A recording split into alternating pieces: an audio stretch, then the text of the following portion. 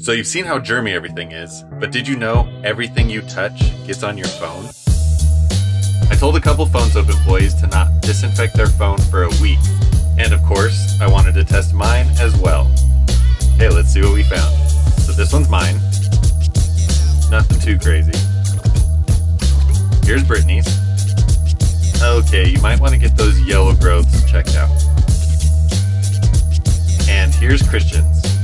There's quite a bit on this one, and a nice little fungi growing in the middle. So I took everyone's phone, put them in a Phone Soap Pro, and tested them again. Here's Brittany's before and after. Here's Christian's before and after. And here's mine.